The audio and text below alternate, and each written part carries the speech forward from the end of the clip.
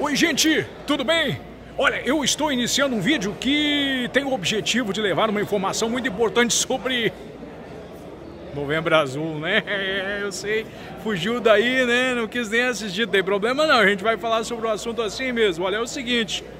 Ah tá, você entendeu caneta azul, não, mas não é caneta azul, é Novembro Azul, época de prevenção, né? Cuidados, né, com o câncer de próstata.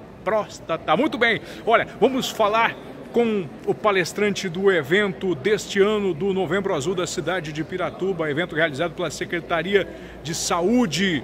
Daqui do meu lado, este rapaz aqui, ó, cabelos brancos, não usam mais, nem tocam as suas guitarras. Ainor Francisco Lotério, conhece esse nome? O nome deste azul, rapaz cabelo. Azul, é cabelo azul, azul cabelo. O Ainor, antes de apresentar você, eu quero falar para a galera de casa que você, embora cabelos brancos, você continua um jovem rapaz, palestrante, novamente deu show aqui no Centro Eventos Piratuba, com a realização dessa palestra de informações que divertiu as pessoas, que emocionou as pessoas, que motivou as pessoas, né? Motivou as pessoas, é claro, né, a terem cuidado com a saúde, né? Mas não motivou ninguém assim a fazer coisa impossível, né? Impossível de realizar. Meu querido, eu vou chamar assim, meu querido Ainor, é o clima da palestra. Você tem realizado diversas palestras, eu diria até milhares ao longo da sua carreira. Em Santa Catarina você já palestrou para eu diria que mais de 1 milhão de pessoas, né, pela experiência que a gente tem da sua trajetória. Trabalha muito com agricultura familiar, um currículo invejável. As pessoas de casa já conhecem o seu trabalho, né, pela experiência que você tem em lidar com diversos temas, né? Fala de agricultura, fala com essa galera rústica e sistemática. Como é que foi hoje em Piratuba? O que dá pra gente tirar dessa história toda? Olha, vem dar um toque especial, né? Você sabe. Peraí, como é que é? Um toque especial sobre essa questão da saúde do homem, né? A gente precisa se apaixonar por essas causas. Eu tenho 5 eixos eternos. 5 eixos apaixonados. Eixos eternos, né? Um deles é a família, a saúde do homem, da mulher, a agricultura. Melhorou bastante. Você coloca. Então, você colocou números interessantes. A vida é isso, né? Sou engenheiro agrônomo, venho da área pública. Mas quando se fala de saúde do homem, eu faço exatamente comigo o que eu digo, né? A minha esposa cuida da questão do câncer do seio, da mama, faz toque. E vamos fazer toque nos homens. Ou seja, a ideia é que o homem se cuide, faça exames, vá ao urologista. É uma questão de bom humor, é fim de preconceito e é sim um cuidado com um novo jeito. Ou seja, as 5 entradas para o homem ser feliz e saudável, né? 5 entradas. Qualidade do pensamento, cabeça boa ajuda a pessoa, livre de preconceito, mente aberta, fazendo o que deve. Segundo, saúde também entra pela boca, alimentação. Né? O nosso intestino, o nosso corpo, ele é um segundo sistema, um segundo sistema inteligente. Você comeu bem, a corpo vai bem, a cabeça pensa bem. Namoro vai bem, vai tudo bem. Tudo funciona. Bebe bastante água, funciona do pé à cabeça, beija melhor, abraça melhor, urina mais. Beija, porque quem não, com o tempo não vai ingerindo água, vai ficando com a boca muito ressecada e perde a função. Mas dizem que água enferruja, não é verdade isso? Não, mas ela no ser humano não há ferro nenhum no homem que enferruje com a água, é tranquilo. Depois tem a qualidade do movimento, você ia para frente, como é que é? Para frente, para trás? Né?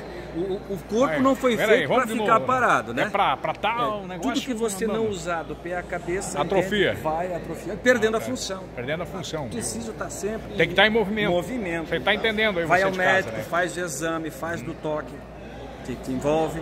Depois o relacionamento, vê com quem você está se enroscando, né? Com quem é que você está se abraçando. Tu tá me estranhando. A gente pinta um sentimento. Cuidado aí. E por último, toda a qualidade que a gente precisa ter. Essas entradas boas, saudáveis, que fazem uma vida feliz. Tudo isso é feito de forma preventiva. Preventivo. É melhor prevenir que remediar, nós já sabemos, e nós mesmos temos que ser doutores da nossa saúde. Agradeço aos médicos, o pessoal da medicina, mas depois que receitarem qualquer procedimento e medicamento para você, dá uma olhada na receita, lê isso aí que tem informação. Atenção especial.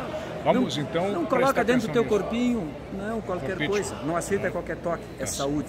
Cuidado aí com isso aí, com essa questão. Meu querido, agora gostou do público hoje? Gostei, e o tema saúde do homem por uma vida longa, saudável e feliz. Tem nada a ver com perna longa lá, o personagem tá em tudo. Não, quase que eu entrei de perna de pau, mas não tem.